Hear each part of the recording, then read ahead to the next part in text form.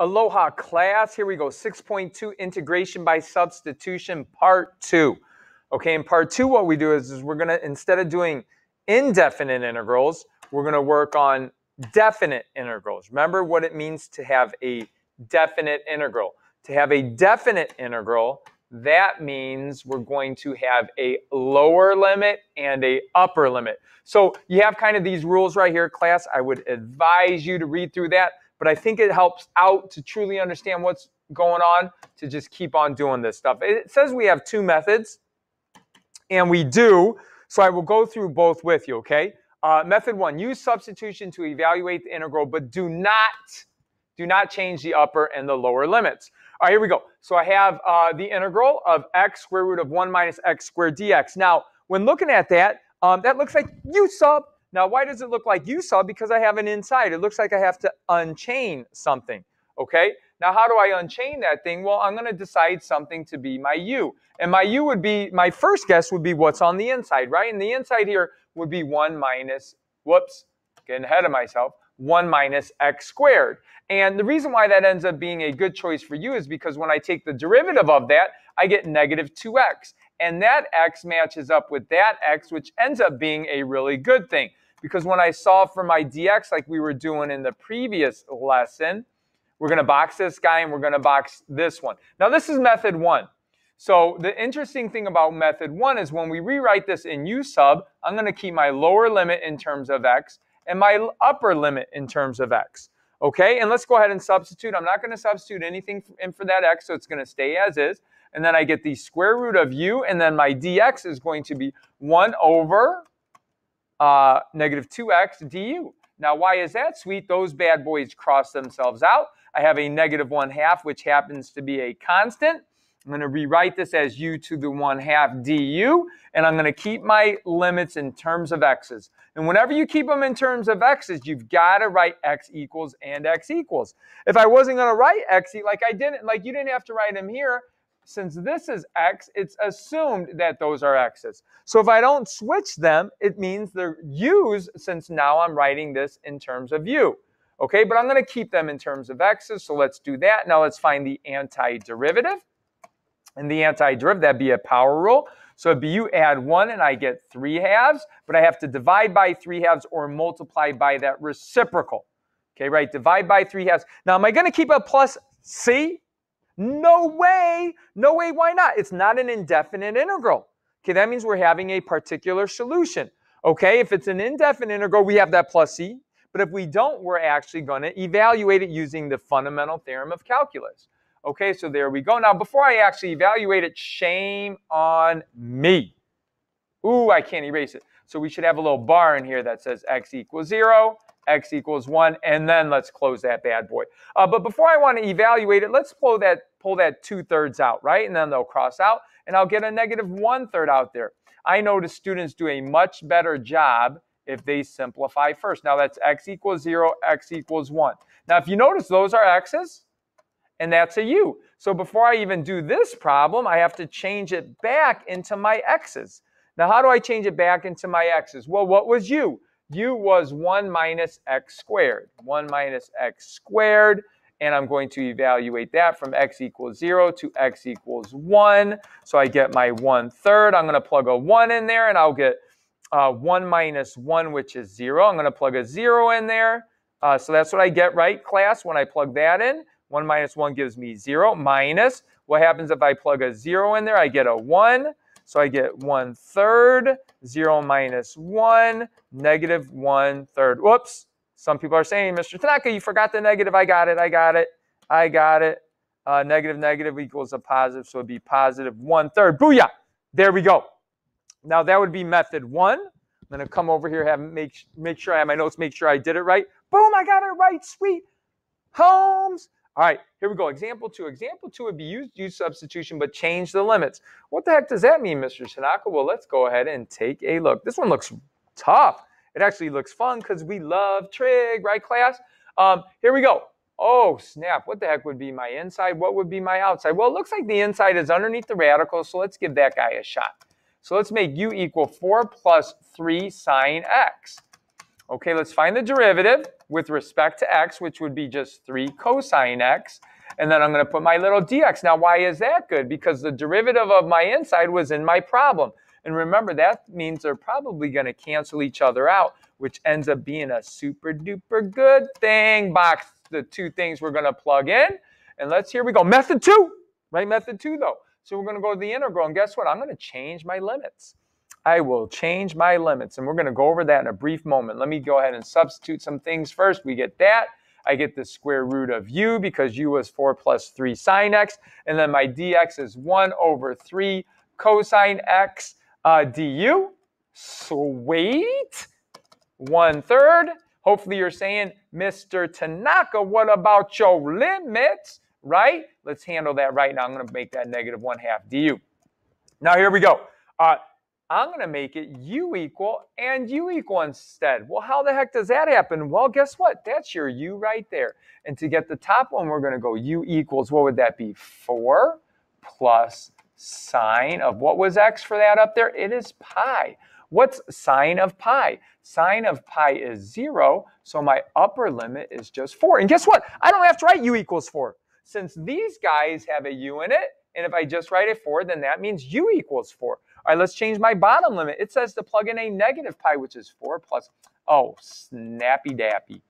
Sine of negative pi is also 0, so my lower limit is 4. Oh, snap, problem's done. Problem's done, 0. You can't have an area. But I'm going to finish this problem just so it makes sense, okay, class? But you should have been able to stop it, right? Efficiency. Be efficient when you're doing these problems. All right, antiderivative of u. Oh, that's just a power rule. Let's add a 1. That's a 1/2. And let's divide by 1/2. But we don't want to divide by 1/2. Instead, we'll multiply by the reciprocal, right? So that'd be a 2 right there. And then I'm going to evaluate that. Remember, I don't have to even write it. That's a 4 and a 4. And we're going to find out why it is 0. I should bring that 2 on the outside because it is a constant. And then we get that. And I'm going to go from 4 to 4. So let's do work. Okay, and then let's plug a 4 in there. If I plug that 4 in there, it'd be the square root of 4, which is 2. Let's plug that 4 in there, but I subtracted 2. Oh, snap, I kind of proved that the answer was 0, which we knew from earlier, because those guys, if they're the same, the area is 0. There's no area to take care of, right? All right, let's keep, oh, let me check. Did I get it right? Sweet.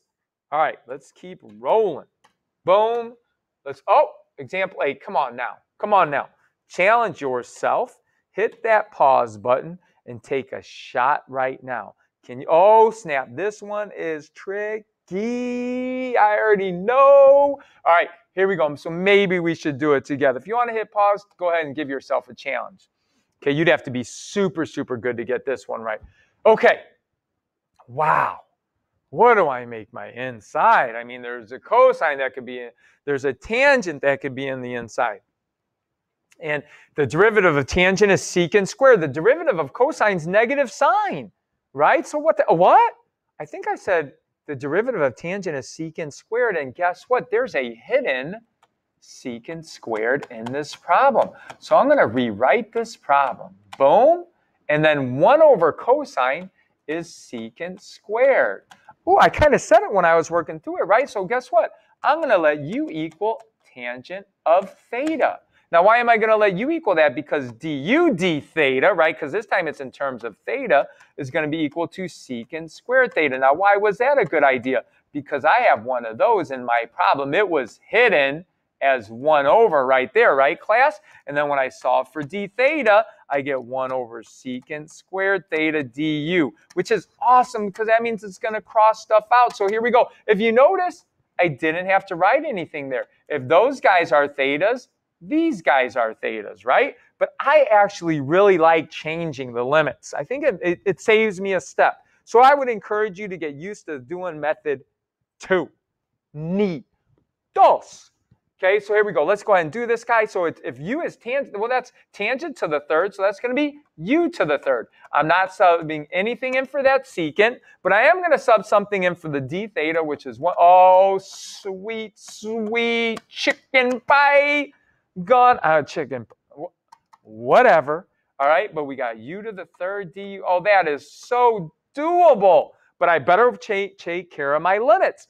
These are in terms of theta, so let's change it. How do I change it? Well, u is going to be equal to tangent of pi over 4. Tangent, oh, sweet. Thanks for helping me out, AP test. It's just 1.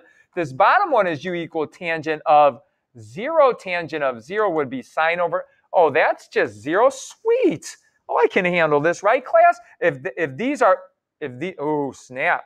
Shame on me. Hopefully you said something. Come on, Mr. Tanaka. If those are u's and these are u's, I don't have to write. So now let's just do work. That'd be u to the 4th, because I have to add 1, but then I have to divide by that, which is like a 1/4, and I'm going to evaluate that from 1 to 0. I'm going to bring that 1/4 out. Why? Because it makes the math so much more okay. Booyah! So let's plug in the 1 fundamental theorem of calculus, 1 to the 4th, right? Minus 0 to the 4th. Answer 1/4. If you were able to do that on your own, unreal, amazing, crazy. I got it right. All right, let's keep rolling, class. Algebraic techniques. Oh, now we get into these super fun problems, because when I look at this guy right here, it looks impossible. Oh my gosh, if I let u equal x squared minus 1, I get 2x, but there's an x squared on the top. So, oh, sweet. I got a little hint up there. It says long division when the numerator degree is greater than or equal. Oh, and that's totally what I have right here, right? I have where the numerator degree is equal to the denominator. So it says use little LD, long division. Okay, so let's do a little long division. Let's see what happens. My guess is it's going to make the problem a little bit easier. Now, how do I do long division? Divide the first, I do my little cycles. Divide the first guy underneath with the first guy outside, and I get ichi. So I put that up there. I multiply x squared plus 1. Most important thing is after that, you have to change your signs, right? Because you're going to subtract that. And then I get a negative 2. That means I get a remainder of plus a negative 2 over x squared plus 1. Boom. So what it is I use long division, and I got a much more doable problem. Why is that more doable? Well, let's see. Indefinite integral, so I better remember that plus e. But let's go ahead now. I'm going to break this up. That's a difference. So I could break it up into 2 separate guys right here, right? That 2 is a constant, so I'm going to bring that out. And it's always helpful to simplify before you attack a problem. Easy peasy Japanesey, right? That's just x plus c. And this other one is minus 2. Oh, snap. I know what that's inverse tangent, right? Dunzo, right? That's all that is. That's exactly inverse tangent, right, class? Plus c. So there we go. Answer done. Booyah, let's roll. And I got to do some long division. Could it get more fun? I don't think so. Or maybe it does. Expand. Whoa. It says, well, if I let u equal the inside on this guy, sine x plus cosine x, blah, blah, blah, it gets me nowhere, right? Or it actually makes the problem more difficult. So we're going to have some techniques for problems that might look like u sub, but if you use u sub, it actually makes it more complicated. And if it does, maybe long division would help. Maybe expanding would help. So if you notice, these are all techniques that I'm going to do before I actually find an antiderivative. And if I expand that, hopefully we know that I get sine of x plus 2 sine x cosine x, okay, plus cosine squared x dx. Oh, snap. And if you're really good and remember to put sine squared, you see that you have a sine squared and cosine squared, which I'm going to simplify even some more. Now, there's a couple ways to handle this guy in the middle, but we'll do it together. So, right, we learned earlier that, hey, I could split this up because it's a sum, right, class? And I get a little booyah, that 2 is a constant, and I get a little sine x cosine x dx. This first one, easy peasy Japanesey. This one here, well, I could do a little u sub, right, class? Because the derivative of sine is cosine. Derivative of cosine is negative sine. So believe it or not, it doesn't matter what you make your u. Let's go ahead and do my little u sub. I'm going to do it over here. Let's let u equal. I'm going to let u equal sine x. Why? I mean, I'm given an option because the derivative of sine x is cosine x, and then I don't have to deal with a negative sign. Right, class? I would not have to deal with. So I get booyah and booyah. So my first answer, I'll just keep on carrying down that x, and I get a 2. Let's rewrite this guy. I'm going to put a u in for that guy. Nothing in for cosine x, but I am going to replace my dx. Oh, sweet. See ya later, alligator. Oh, indefinite integral. I better remember that plus c at the end. So I get plus 2. Ooh, I still do the integral. I didn't take it. Oh, it's just u. For reals? It's just u? Well, that's easy peasy. So I'm going to do my antiderivative of u to the first, I would add 1, right? And then divide by 2, right? So I get 2 and over 2. I'm going to simplify. Ooh, well, I'm really done because it's not a definite integral. Ooh, plus c, shame on me. And I get x plus u squared plus c. Oh, there's a major issue. What's the major issue, class? That I better put my u back in, and it was sine. So it's sine squared x plus c. Booyah, done. How about it? Not bad. Did I get it right? I sure did. And there's actually a couple ways you could have done that one. So pretty interesting.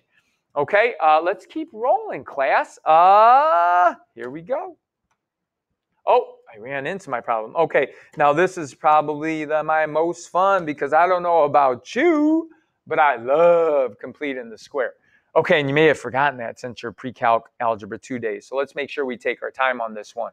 Okay, so once again, why do I have to try something else? If I let u equal the denominator, okay, I get a du, which is 2x minus 6. Oh my gosh, and that just makes it really tough. There's a 2 in there, but who cares, right? I have that x, and so I'm going to create a new x in the problem.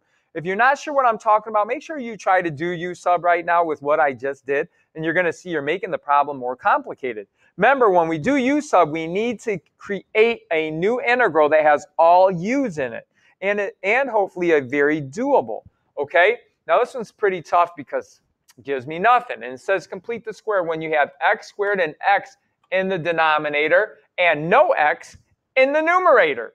It's exactly what it's like it knew what I needed. All right, here we go. Well, I don't know about you, but I don't like constants, so I always bring those bad boys out in front. And it says to complete the square. Okay, old school skills. Let's check it out. So what do? We want this to be a perfect square, and that 10 is messing it up. So we complete the square, which completing the square means you take half of the middle number. The half of that middle number, -6, is -3, and then you square that, right? If you square negative, this guy here will always be positive, right? So it's x squared, and it's a blank. Okay, so it's half of -6 is -3. You square it, it's a 9er, right? But I just can't. In math, you can change the way something looks, but you better not change it. And that's all I'm doing here when I complete the square. So you got a plus 9 there. Oh, I can't just magically get rid of that 10. So we still have a plus 10. But if I add a 9, I have to just subtract a 9. And if I do that, I'm not really changing anything, right, class? If I added all this together, I get this. So that means it's totally legit and legal. Okay, but watch what this does. It allows me to be able to handle this very difficult antiderivative integral problem. Now let's go ahead and finish completing that square, which is 1 over x minus 3 squared, which is, I can do that. I can handle that, right, class? But I also have a plus 1 down here. What the what? Right, because 10 and a -9 gives me a 1 dx. And then you are just crazy, ridiculous, awesome, amazing, phenomenal. If you're like, that kind of looks like inverse tangent. And believe it or not, it is. And if you can't see it, then you let your u equal x minus 3. You let your du equal, that's just 1 dx. So that means dx equals du. And watch what happens when I turn it to a u sub. Hopefully you'll see it. U squared plus 1 du. Oh, for sure that's inverse trig. So we got 2. That's the inverse tangent of u, and it's a indefinite integral, so plus c. I just better, since I started with x's, I better darn well end with x's. And what was my u? It was x minus 3 plus c. Now the rule here going forward is, if you make your u something and the derivative of it is 1, you shouldn't technically need to use u sub. So what do I mean by that? The derivative of that is the derivative of x minus 3 is 1. So if I make that u, believe it or not, you should be able to go from there to there. We'll talk about that and work on it more in class, okay? All right, here we go. All right, we're approaching 20 minutes here. This video might get a little bit long because of some of the tougher problems, or maybe I'll break it up into a part three. Okay, here we go. Whew. Let's let u equal 1 minus x squared du equals negative 2x dx. Oh, snap. If I do it, I run into trouble. We'll talk about that trouble in class, but hopefully try to do your little u sub, and you're going to run into trouble. Hopefully you'll see what it is. And so my hint here says, separate the numerator when you have more than one term in the numerator. That's a binomial. I got more than one term, right? So that means I want to what do they mean separate? Well, this radical keeps all that stuff in the bottom together. So I get the integral of 3x. Let's separate it like it said. Okay, so I get that. If I'm going to set, that's a plus 2, so plus. Okay. All right, there we go. I separate it, and then there's a plus sign. So let's use that rule of integrals, which means I can separate it into two mini problems, right? So booyah, there we go. Let's find that antiderivative. And then this guy here, 2 is a constant. I'm going to pull that 2 out. Oh, sweet. I know this, dude. That's inverse sine. Right, class? That's just inverse sine. Plus e, right? Because it's an indefinite integral. So the only tough thing here is this first part right here. And darn it, I put that x here. Well, it wasn't possible. But that actually, now since there's only one thing up there, I can use u sub. Okay? And that means my du equals negative 2x dx. dx is equal to 1 over negative 2x du. Let's use some sub, right? That 3 is a constant. I'm going to leave that in there for now, though. Let's see where this ends up. Square root of u times negative 1 over 2x du. Oh, sweet. See you later, x. And then I have a 3 and a 2, which are both constants, so I'm going to pull that out. Ooh, I've got that negative sign I'm going to pull out. And then I get a u to the negative 1/2, right? Oops, 1/2 du. Okay, let's keep on following suit. Plus blah, blah, blah, blah, blah. Okay, so I get a negative 3 over 2. Now let's take that antiderivative, power rule, add 1. I get u to the 1/2. But then I have to divide by 1/2. No, wait. Because I would rather multiply by the reciprocal, which is 2. Right? And then it's a plus c, but a constant. And a constant gives me a constant. And then if I just simplify that bad boy, I get the 2's cancel out. I get negative 3. I can't put u. So let's resubstitute my u back in, which was 1 minus x squared to the 1/2 plus 2 inverse sine of x from earlier plus c. Booyah. Did I get that one right? That would be crazy. Oh, I did, Holmes. I did. All right. So that is part 2. Part 3, we kind of get crazy. It's like a puzzle, so it gets a lot of fun. But aloha. See you in the next video.